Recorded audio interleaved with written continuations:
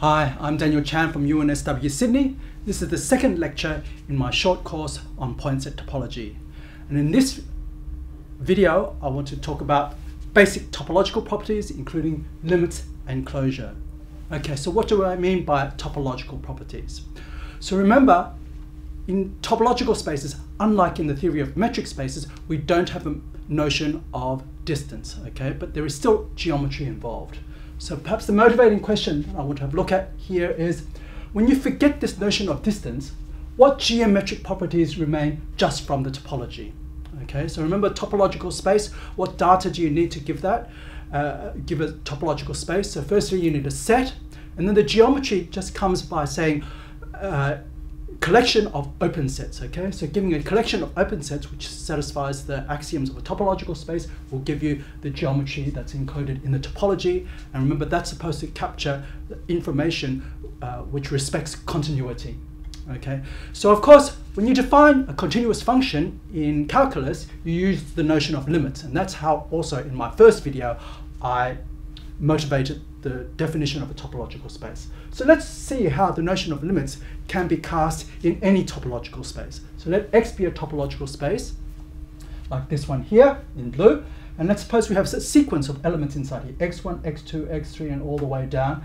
And we want to have the notion that it tends to some limit little x like that. Okay, so what does it mean? The limit of xn as n goes to infinity is equal to this x inside big X. Okay, so what's it mean?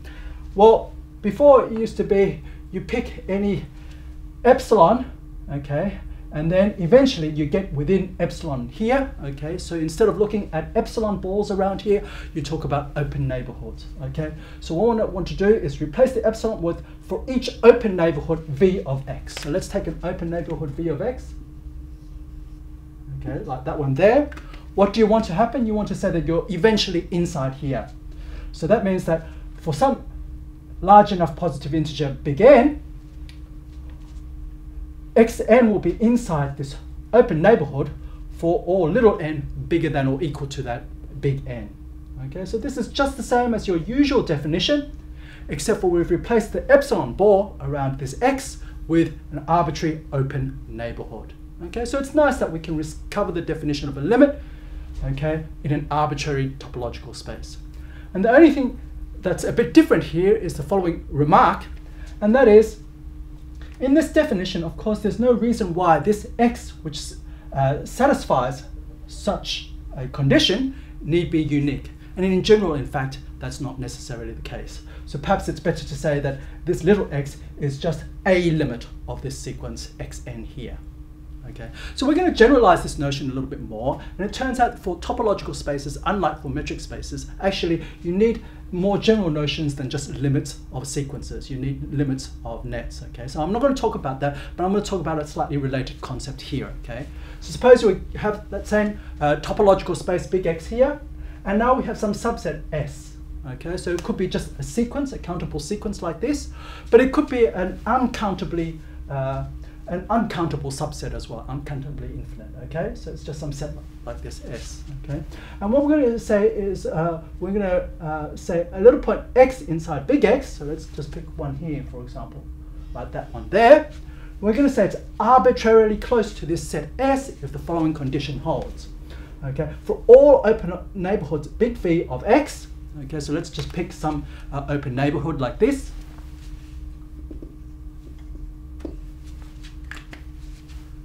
You want that open neighborhood V to actually intersect this S. Okay, so in other words, the intersection of V with this S is non-empty. Or another way to say that is that that V is not in the complement of S. It's not outside that S. Okay, so V is not contained inside the complement of S. Okay, so that's an equivalent way of saying it. Okay, so in such a situation, as you can see, this is an example of a point which is arbitrarily close to this S. I've drawn it. Okay. And so here, you see in this picture, X is indeed arbitrarily close to the set S. And this gives you a definition which kind of generalizes this one here, except for this S can be uncountably infinite and it's just a subset. Okay, so the next thing that I want to talk about is the notion of a closed set. So you certainly would have seen the notion of a closed interval in single variable calculus, and maybe in your complex analysis courses you would have seen more generally what a closed set is. And I want to show you that this is also a topological notion, so something that you can define on any topological space. Okay, so suppose now Z is just some subset of a topological space X. Okay, I'm going to define what it means to be closed, that set. And you can define it using one of two equivalent conditions. Okay, so I've given them as A and B here. So the first one is quite simple. It just says that the complement of that set is open. Okay, so since topology is defined using open sets, okay, it's quite easy to check this in terms of the definition of the topology on X. That though doesn't tell you much about the geometry and what that kind of really means. Okay, so the second one is a kind of a geometric characterization of what closed means. Okay, so what does it mean for this set Z to be closed? Well, let's suppose you pick any element little z inside X, which happens to be arbitrarily close to this big Z here. Then in fact this Z has to be inside that big Z, okay, that subset. Okay, so in other words, a closed set is one which contains all these Z's, all these points arbitrarily close to it. Okay, so this is an example of set which isn't closed because it doesn't contain that X there. Okay, so that's another reason or another way to think of the terminology closed. Why do we call it closed? Because it's closed undertaking all the points which are arbitrarily close to it. Okay, so these two conditions are equivalent, and before I at least prove for you why A implies B, a similar argument will show that B implies A, let me just remark that this notion of arbitrary closed is not a standard notion in topology. I've used this instead of the more usual notion of accumulation points, just because it makes the treatment of this definition a little bit easier. Okay, so let's at least show why A implies B, okay, so that you get a sense for why these two conditions should be equivalent. Okay, so let's suppose that you have Z complement is indeed open. Then we need to show this holds. So we can show this implication holds by showing the contrapositive. So let's suppose that Z is in the complement of Z. Okay, so Z is not inside this big Z. Okay, so if it's not inside this big Z, then it must be in its complement, which is open. So this open set contains this little z, so it's an open neighborhood of Z. Okay, so Z complement is an open neighborhood of Z. Like this V that I have here, you have some open neighborhood of that Z. But that open neighborhood of Z doesn't intersect the original Z, okay, because it's the complement. Okay, so Z intersects Z complement is the empty set. So of course this little z isn't arbitrarily close to this big set. You've shown that if this doesn't hold, then this part here does not hold. Okay, and that's under the assumption of A. So that shows you that A implies B. Now, since closed sets are just complements of open sets, basically any fact that you can say about open sets, there's a parallel statement for closed sets. Okay, so let's give a little example in this next proposition here. So remember, from the axioms of a topology, you know that given an arbitrary collection of open sets, the union is still open. If you're given a finite collection of open sets, then the intersection is still open. Okay, so for closed sets, what happens here? By the way, if you forget which one's the arbitrary one and which one's the finite one, just remember, suppose you look at the epsilon balls about a particular point, x, okay? If you take the intersection of all those epsilon balls, of course, what you get is just the zero ball, which is closed, okay? So you can't take infinite intersections of open sets to get something open. That might not be true, okay? But if you take infinite unions of open sets, it will still be open. And if you take finite intersections of open sets, that will be open.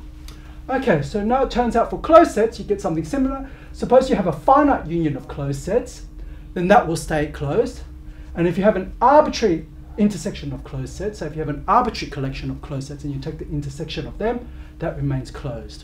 Okay, so the words finite and arbitrary, that will swap around with closed. And you'll see why, okay? So we'll just prove one of these. The other one is very, very similar, as you will see from this proof. Okay, so let's suppose you have a finite number of closed subsets, okay, Z1 up to Zn. So what does that mean? That means the complements of these are open, and we want to show that this finite union is going to be closed. So to check that this finite union, Z1 union up to Zn, is closed, you just have to show that its complement is open. So let's look at its complement, and of course you can apply De Morgan's law to see that that's just the intersection of the complements. Z1 complement intersect all the way up to Zn complement. Now of course, since these Z's are closed, that means that these complements are open. So you've got a finite intersection of open sets, and so from the axioms of the topological space, this is going to be open.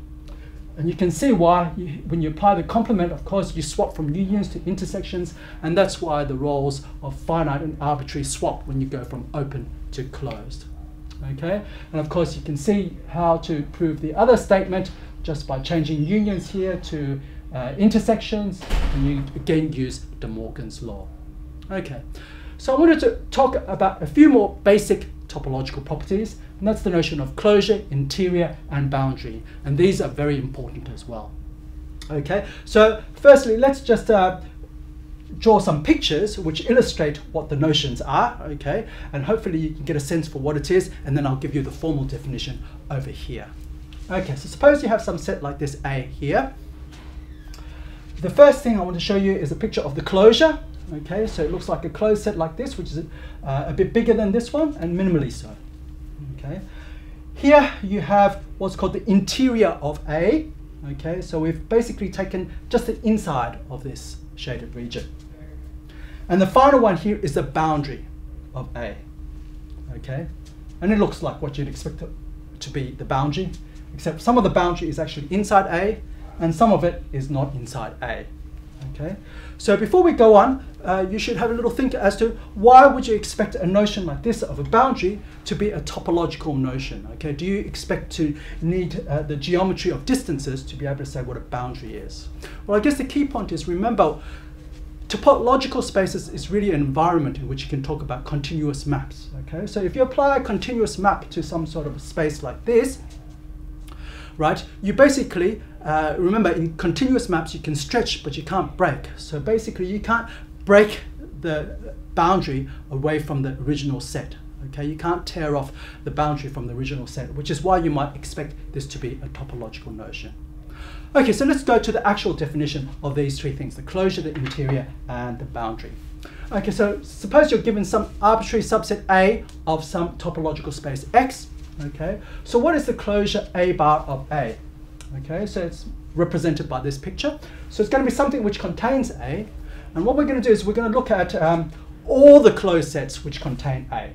So all possible closed sets, most likely they're going to be an infinite number of them. Okay, so for example, you'll have the complement of the empty set. The empty set is always open, so the complement of the empty set is the whole thing, so you can have a look at that one. But there are lots of other closed sets which contain it, and what you do is you intersect all those closed sets. Okay, that's all it is. You intersect every closed set that contains A, and then you'll get something like this in this example. Okay, and that's called the closure A bar of A, the intersection of all closed sets containing A.